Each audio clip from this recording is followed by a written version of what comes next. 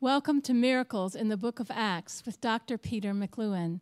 Our topic today is confusion to clarity. In last week's program, we learned how Barnabas and Paul released powerful signs and wonders as they preached the gospel in Turkey. After leaving Paphos, they sailed to Perga and then traveled to Pisidian Antioch, Iconium, Lystra, Derbe, sharing the good news about Jesus and healing people everywhere they went. They returned to Attalia and then sailed back to Syrian Antioch to their home church. Luke says, when they arrived and gathered the church together, they declared all that God had done with them and how he had opened the door of faith to the Gentiles. Acts chapter 14 and verse 27. It did not take long for the news of the success of this first journey of Paul and Barnabas to come to the attention of the religious leaders in Jerusalem. And soon a delegation from Jerusalem arrived in Syrian Antioch, insisting that Gentile followers of Jesus needed to obey the Jewish laws. And whenever there's a great move of God, it's not unusual for some people to become confused. Some will say this is not of God, while others will insist, yes, what is happening is the work of God.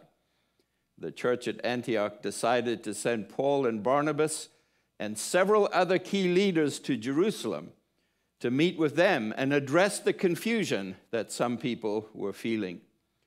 On their journey south, Paul and Barnabas passed through Phoenicia and Samaria. And Luke says, describing in detail the conversions of the Gentiles, and brought great joy to all the brothers. Acts chapter 15 and verse 3. What a blessing it must have been to hear about all the miracles that Paul and Barnabas had seen.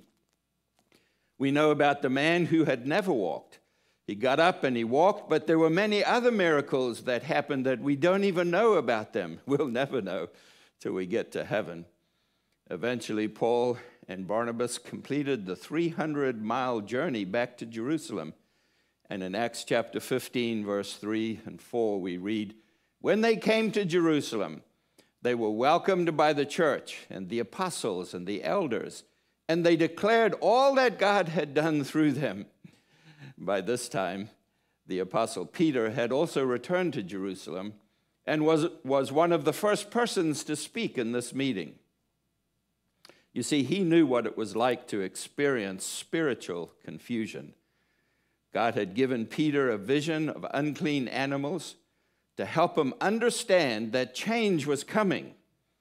And Peter reminded everyone how God used him in Cornelius' home to preach the gospel of Jesus to the Gentiles. Peter said, brothers, you know in the early days God made a choice among you that by my mouth the Gentiles should hear the word of the gospel and believe.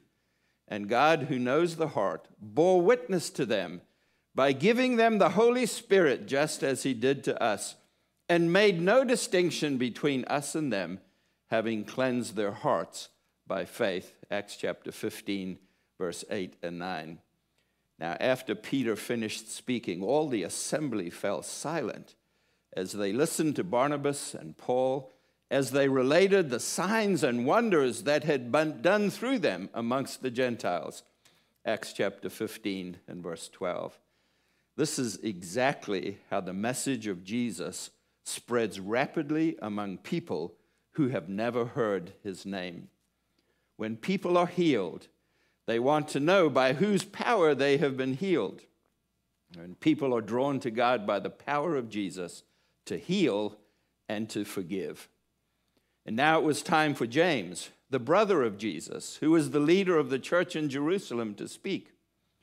And James ruled that the Gentile followers of Jesus must not be required to follow the Jewish laws. He said that salvation is a free gift given by God that requires no human work to be earned. What good news that is. Rest, enjoy salvation in Jesus without works. This was the most important decision made by the first century church. The door was now truly open for everyone to receive Jesus as their Savior and the gift of the Holy Spirit living inside of them. The leaders in Jerusalem put their decision in writing and chose men to travel with Paul and Barnabas to witness what they had decided. Luke describes Judas and Silas as leading men of the church in Jerusalem with a prophetic gifting. What better way for the next move of God to be announced than by prophetic men? Prophet Amos says, "Surely the sovereign Lord does nothing without revealing his plans to his servants, the prophet." Amos chapter 3 and verse 7. The church at Antioch was delighted to receive these men and the news that they brought. A new era had been released, and soon Paul and Barnabas were ready to take another trip and spread the message of Jesus to people who had never heard about him. Now, one thing that scholars love about the Bible is that the flaws in the character of the key leaders are not hidden. These flaws are there for all of us to see plainly. This tells us we don't need to be perfect to be used by God.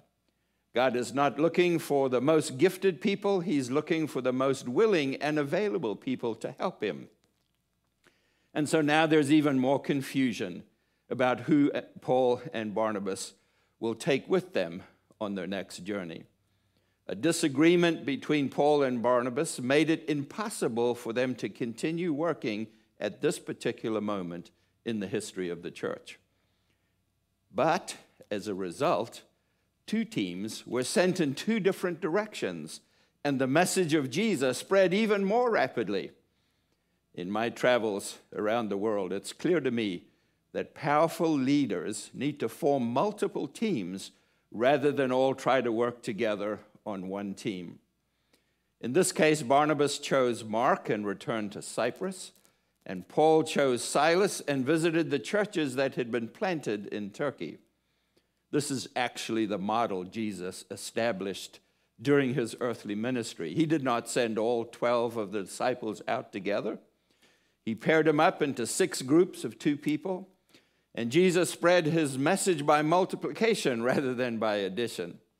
He did this with the 70 disciples as well, sending them out 2 by 2. So Barnabas and John Mark traveled to Cyprus and presumably on to North Africa, in particular to Cyrene, where the men had come from in the church at Antioch. Paul and Silas traveled by land to the churches in Syria and Cilicia before crossing the Anatolian plateau all the way to the town of Troas. Along the way, Timothy was added to the team at Lystra. And as Paul and his team moved, they faced more confusion as exactly where they should go. Following their visit with the believers who lived in Bithynia, they didn't know which way to go. And there are many lessons to gain from their experience. From Pisidia and Antioch, Paul wanted to go to Ephesus. In a section called Asia Minor, Luke writes, Paul and his companions traveled throughout Phrygia and Galatia, having been forbidden by the Holy Spirit to speak a word in Asia, a very unusual text of Scripture. Acts chapter 16 and verse 9. Then Paul decided he should try to go to Bithynia. And when they had come to Mysia, they attempted to go into Bithynia, but the Spirit of Jesus did not allow them to. Acts chapter 16 and verse 7, another confusing text. What can we learn from their experience? It's simply this: when we are confused, God is not confused. And confusion is a process that God uses to help us discover his plans for us. Most ministries go through periods of confusion at one point or another. And God is looking for people he can trust to walk in confusion until he is ready to reveal his will for the next step in our life. Paul and his team finally reached Troas, modern-day Delian in Turkey, after walking almost 1,000 miles. What an epic journey. But the Holy Spirit was guiding them every step of the way. The Holy Spirit wishes to be your guide throughout life as well. That night that they arrived in Troas, Paul received a vision about what to do next. Acts chapter 9:16 and verse 9 says, Paul had a vision of a man from Macedonia standing and begging him, come over to Macedonia and help us. If you're confused about what to do next, ask God to give you a very specific vision. In the vision, Paul was able to recognize that the man was from the province of Macedonia in Greece, and he was calling Paul to help him. What a powerful vision. Paul had a clear picture in his mind of someone who needs to hear the message of Jesus. When I teach on this subject overseas, I always invite participants in my class to ask God to show them someone that he wants them to minister. As I share this idea with you, someone has just had a picture in their mind of a person who is lost and needs to hear the message of salvation. Ask God to bring you to that person. Ask God to show you where to look for that person. And when he tells you where to look, go there, and God will bring that person to you. Luke says, after Paul had seen the vision, we got ready and at once left for Macedonia, concluding that God had called us to preach the gospel to them. Acts chapter 16, verse 10. The next day, Paul and his team set sail for Neapolis, the port of Philippi. It will take them 3 days to sail there. And in Philippi, Paul and his team will experience more miracles.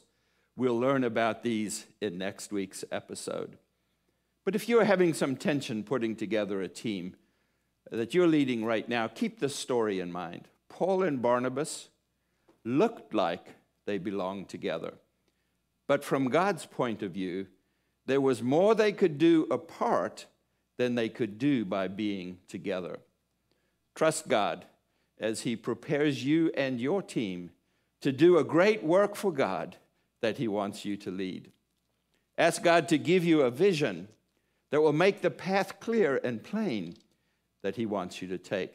Trust God to bring you the right people at the right time for the next assignment he has put in your hands to do. We need to be in the right town, at the right time, with the right team, and the right training. This is the work of the Holy Spirit. The Bible says God is not a God of confusion, but of peace. 1 Corinthians chapter 14, verse 33. Paul wrote these words out of his own confusion, his own experience facing confusion. When we are confused, God is not confused and has a plan for us to see clearly what he wants us to do. Now, there's a difference between confusion and the spirit of confusion. I break off any spirits of confusion operating in your life and ministry right now. I fill you with the Spirit of God to face confusing circumstances until God is ready to reveal to you the next step that he wants you to take. Walk in supernatural power and peace while you wait on God for his next move. If you're lame, like some of the people in this story were, we just speak to your lameness right now. Ankles be strengthened right now in the name of Jesus. Leg muscles work. Cartilage be restored. Get up right now and walk in the name of Jesus, by the power of the Holy Spirit flowing through this message into your life right now. Next week, we'll continue studying miracles in the book of Acts. We hope this message has filled you with living hope in Jesus.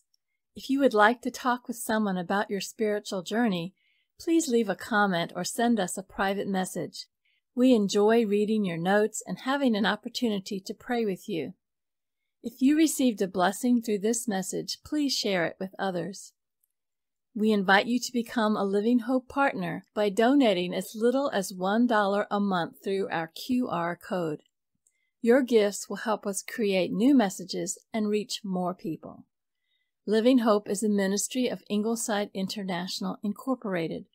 All donations to Living Hope qualify as a charitable contribution.